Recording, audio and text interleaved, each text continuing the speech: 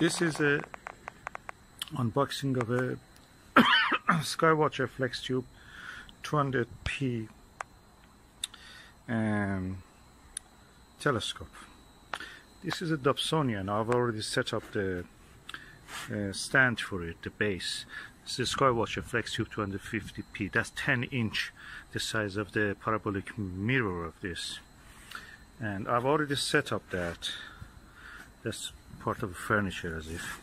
But this one is the actual telescope, the optical tube.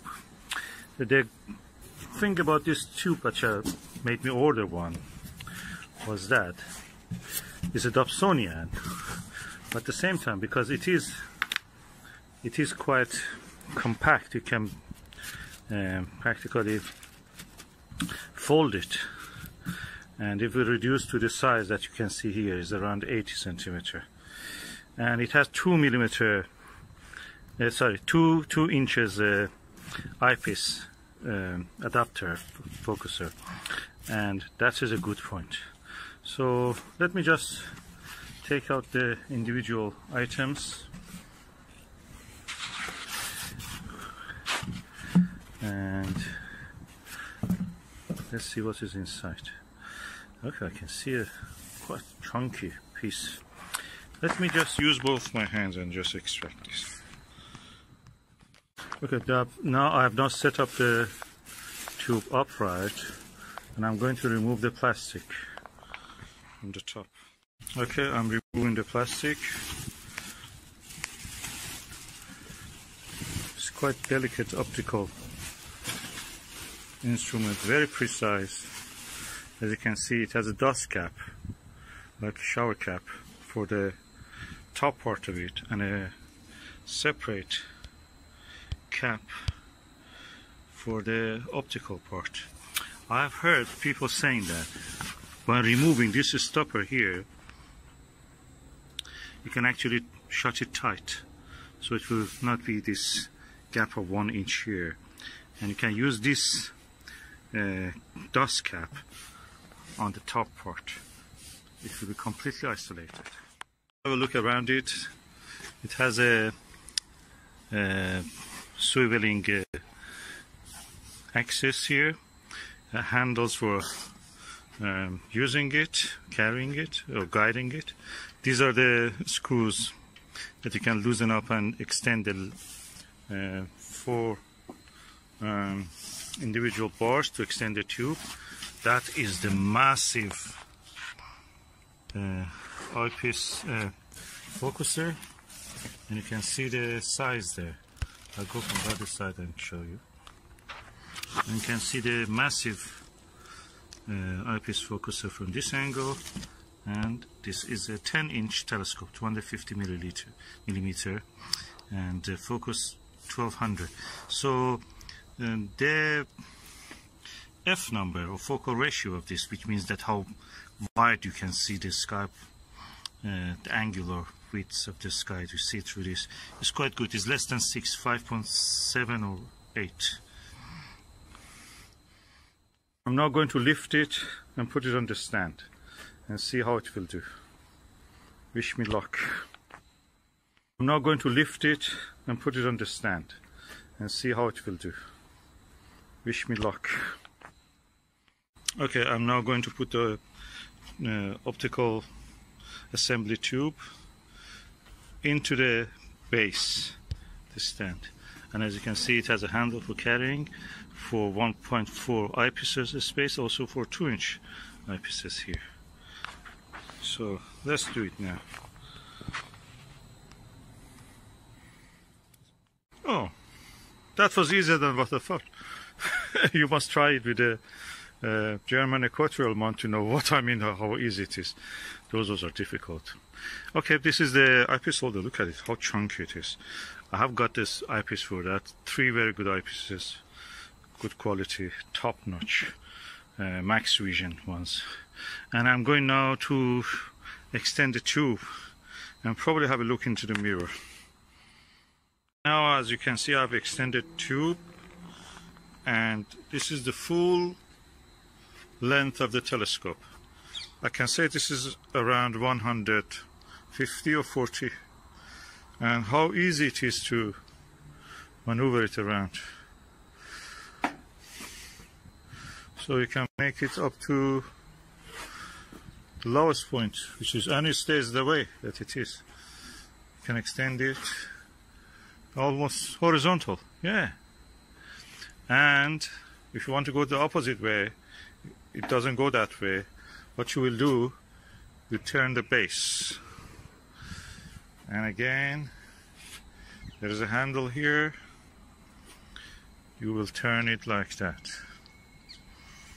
And now let us see the actual optical assembly tube. That's the cap, dust cap. And this is the beautiful mirror of this lovely telescope.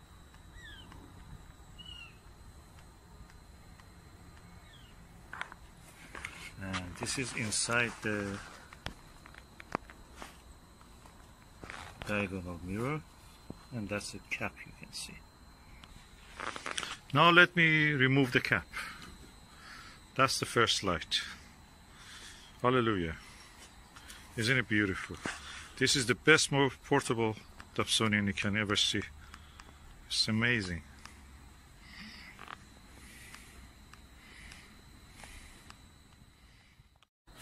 Of course, this is the telescope itself. Looks like a Keck telescope or like a Mount Palomar. And that's a giant mirror. And this is the instruction manual,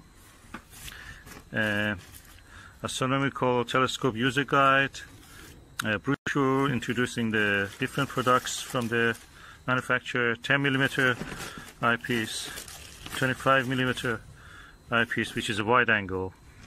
So I'm going to use that. And this is what we were looking for. That's the Eyepiece Holder. What before that we can do, look at the viewfinder. As you can see, this is the viewfinder. On its own is a telescope on its own. I can say this is probably around 50mm and quite impressive size for an eyepiece. I can use it as a telescope. Now I'm going to put the viewfinder here. It's very easy. It's a dovetail bracket. It slides here. So I'm going to do it now, and I will show you the result. I cannot stop admiring the ease of installation in this telescope. Everything is so easy to work with. Telescopes, you know that. Even the smallest one with the German equatorial one are a pain to work with. This is such a giant telescope and it's so easy. Okay, I've installed the viewfinder, and I'm now removing the cap of it to show you the lens. This is the first view of the lens. Beautiful. And I'm now going to remove this lens cap on the end part of it. And let us see how it looks if I look through this viewfinder. It should be a wide angle view. I noticed that the telescope a little bit slides down, so probably I should adjust the tension and the spring or whatever I have to do here. I'm sure there is something for that. And anyway, that's something that I have to read the manual for that. At the moment I'm not going to interfere with this. I'm just putting the lens cap, removing the lens cap from this cap from the viewfinder, just to be able. This is the eyepiece holder, and this is the adapter for 2 to 1.1 inch. And I will just loosen up the screws and let it fit into that place. This is the eyepiece holder, and this is the adapter for 2 to 1.1 inch. And I will just loosen up the screws and let it fit into that place. I've now fitted that adapter, and I will remove the cap here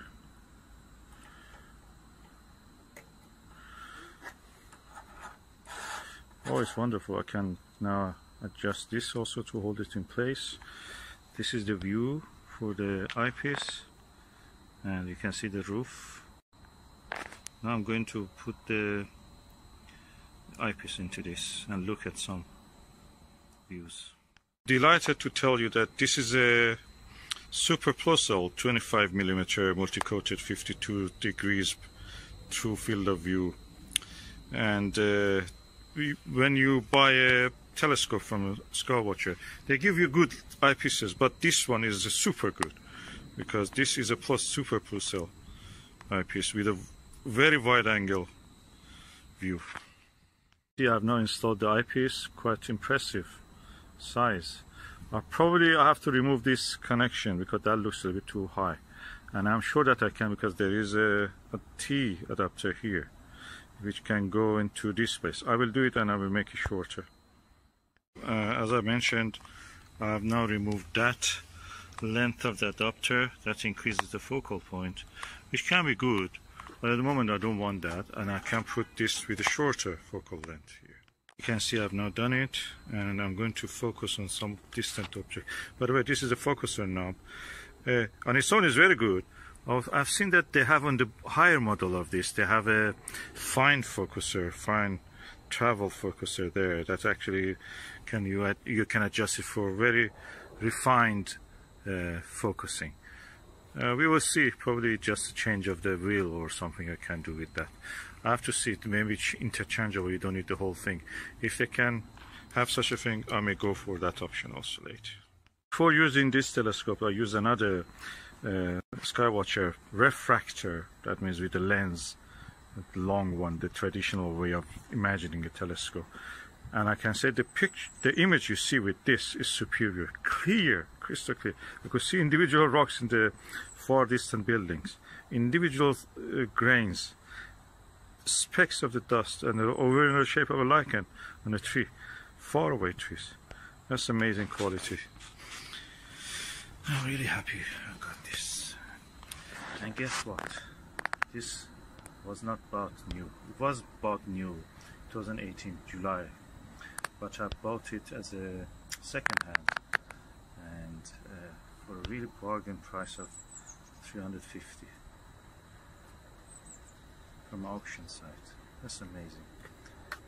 This is a telescope that would have cost in the past probably 1,000, 2,000 pounds, and the new is actually that price, around 900 pounds.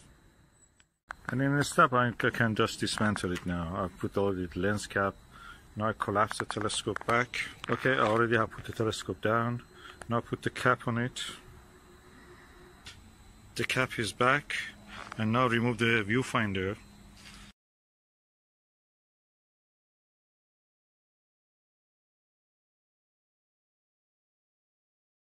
I found that this 10-inch actually Skywatcher is easier to use than the 12-inch. 12-inch is a little bit too cumbersome, too big, even for lifting and unfolding it.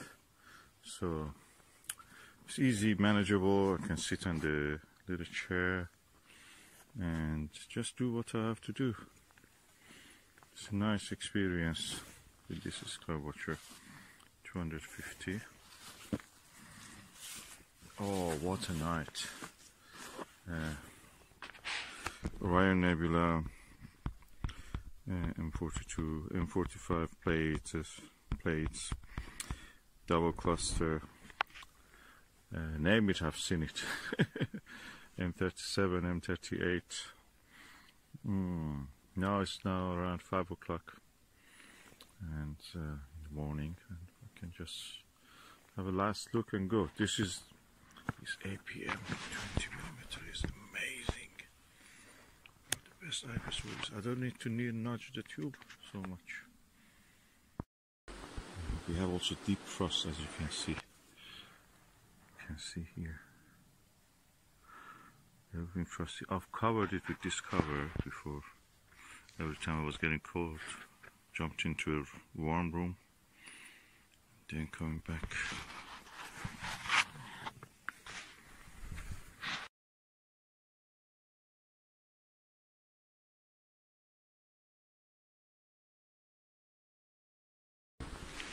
This is the Skywatcher Flextube 250p, and it's a 10-inch telescope, refractor, Newtonian, collapsible, and it has a focal length of 1200